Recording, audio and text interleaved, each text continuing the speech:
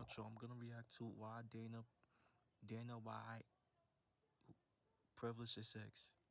Let's talk about Dana White privilege. You've probably heard of Dana White privilege, especially these last couple of days, as Dana White is pushing for a Colby Covington versus Leon Edwards fight. In one corner, you have a guy that hasn't fought in over a year, is 2-2 in his last 4, with 2 of those losses being title shots, and is, in many eyes, undeserving of this title shot. And in the other corner, we have a guy that had to go on a 10-fight win streak, in many people's eyes wasn't getting a title shot when other undeserving fighters were, and still doesn't have the leverage in his fights despite being the champion and beating the guy in Kamaru Usman twice. This fight is the prime example of what having and not having Dana White privilege does to your career. And another guy that doesn't have Dana White privilege who's suffering this in his career is Belal Muhammad, who's fighting this Saturday.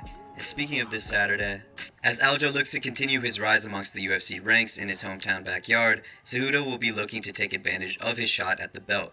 The fighters are getting ready for Saturday's main event. Power. So let's begin with defining what Dana White privilege is. Simply put, having Dana White privilege is having the favor of the boss, and this favor can give you undeserving main card features, undeserving rankings, and more notoriously undeserving title shots. Let's go back 2 years. It's May 13th, 2021, and UFC 262 is headlined by Charles Oliveira and Michael Chandler, with the co-main being Tony Ferguson and Beneil Dariush. In one of the press conferences leading up to this event, out of the mouth of one of combat sports' greatest minds, Tony Ferguson would coin the term Dana White privilege. You got Dana White privilege. It was honestly the perfect way to describe Dana White's preference and influence over UFC fighters. See, this was Michael Chandler's second fight in the UFC, and he was already fighting for the title, making him have one of the shortest roads to a title. Charles Oliveira, on the other hand, to get to this point had to go on an 8-fight win streak, and ironically enough, literally had the longest road to get to a title, as it took more than a decade and 28 fights to get to the belt. Because of this discrepancy, Tony would call out Michael Chandler for having Dana White privilege, and thus the perfect term of preferential treatment of certain UFC fighters was born. So firstly, let's talk about the privileged, starting with Colby Covington, who in many eyes is the current poster child of Dana White privilege. Again, like we said in the beginning of the video, Colby Covington in many eyes has an undeserving title shot with his upcoming fight against Leon Edwards. Again, he hasn't fought since March of last year and stayed ranked as the #2 contender despite Gilbert Burns getting 2 wins this year alone, Belal Muhammad being on an 8-fight winning streak, and I know Hamzat Chimaev is at 185 pounds now, but he's fought more recently than Colby Covington and is still undefeated. Additionally, Colby has already had 2 title shots in his last 4 fights and lost both of them, even though he had 2 very close. That last photo, that nigga nose look broken, bro. No funny shit. Fights with Kamaru Usman. At the end of the day, he still lost them. So why does he have the privilege? Well, it's simple. He sells fights. Colby Covington is one of the biggest, if not the biggest heel in the UFC. People will always tune into his press conferences whether you like him or hate him.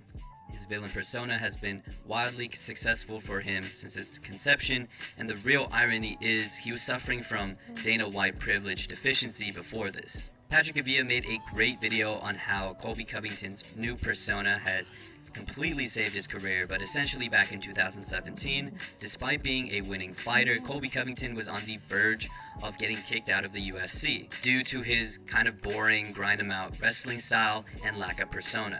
So after his Damian Maia fight in Brazil, he would call Brazil a dump, completely change his persona, and the rest is history. Though if Colby Covington is the current poster child of Dana White privilege, the all-time poster child has to be Conor McGregor. Conor in his prime is literally the epitome of Dana White privilege, dictating anything he wanted to do during this time. So much so, he did something that no other UFC fighter at the time. Damn, Dana White's have favorites. He have favorite fighters, you know. He has his favorites, you know. Or any other UFC fighter right now could do, which is to switch sports, go box Floyd Mayweather, take home a big payday, and basically break every rule in the book. It's about which fighter, like who draws more, who puts like asses to seats, you know. Like I think that's what Dana White wants, you know. Ngannou wasn't even given a chance for a possible fight with Tyson Fury, and is one of the main reasons why Francis left the organization entirely. Additionally, Conor McGregor can also just run the show at The Ultimate Fighter. In his last Ultimate Fighter appearance, he convinced Dana to bring back his friend at the time, Artem Lobov, despite him being eliminated in the first round of the tournament. And in this Ultimate Fighter appearance, he essentially is doing the same thing, bringing his guys and replacing some fighters at each chance to fight for a UFC contract. And finally, we have Michael Chandler. Like we said before, Michael Chandler was given the fast track to the title. Just 2 fights in, he was already facing Charles Oliveira for the title. But there should definitely be an asterisk next to Michael Chandler's name when it comes to Dana White privilege, because even though he has it, I don't think many fans quite mind it. Every one of his fights are ultra exciting, and sure, maybe he didn't earn the title shot or his high ranking and consistent opportunity at fighting the lightweight contenders, but he's proved that he can make fights competitive and exciting. And now we move on to the unprivileged, those who do not have Dana White's blessings, and one of those guys is Leon Edwards.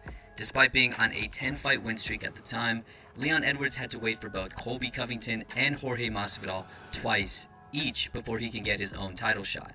Leon has always gotten the short end of the stick when it came to title shots, and even after KOing Kamaru Usman and then winning over him convincingly in the second fight, Leon still doesn't have the leverage as the champion to veto the Colby fight and have any say in who he fights next. And even said that Colby Covington had Dana White privilege. Mate, this Dana White privilege is there for real. But at least the fans are with Leon Edwards. In the case of Bilal Muhammad, he might have it the worst, considering that not only does he not have Dana White privilege, the fans don't like him. Bilal Muhammad has been a top welterweight for a long time, but because of his fighting style being so boring, and because he has little to no personality, he has been shunned by Dana White and the fans. Bilal has been on an 8-fight win streak and actually had a very exciting performance against, at the time, an undefeated Sean Brady. But because of the lack of fans he draws, he hasn't even been in talks of title contention.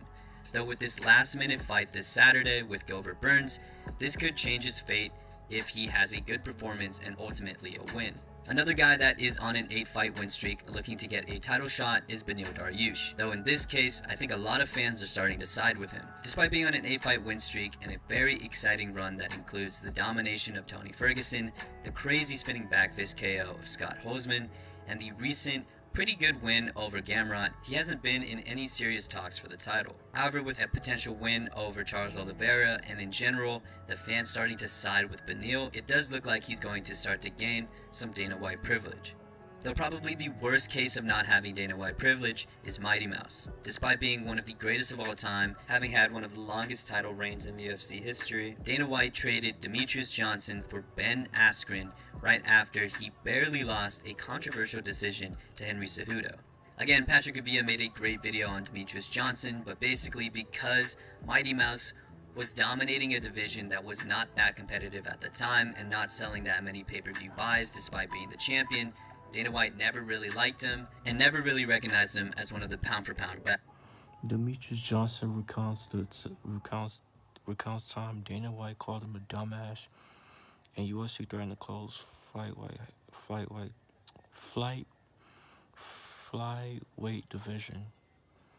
Damn, Dana. This nigga have his favorites. So you're probably asking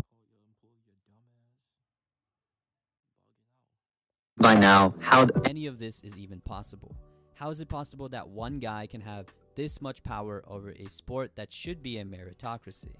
In most American sports, there is a regular season that dictates the rankings of teams. In most sports in general, there's some type of tournament to qualify for, or a tournament in general to dictate which teams face which to win. Though in the UFC, it's Dana White and the matchmakers who solely decide who fights who and who is ranked above another. The big problem here is that Dana White and the UFC are both the promoters and the ones who control the rankings, and obviously that's a huge conflict of interest. Now, I'm not saying boxing is any more clean, but at least the rankings / belt organizations and promoters on paper, mind you, are separate.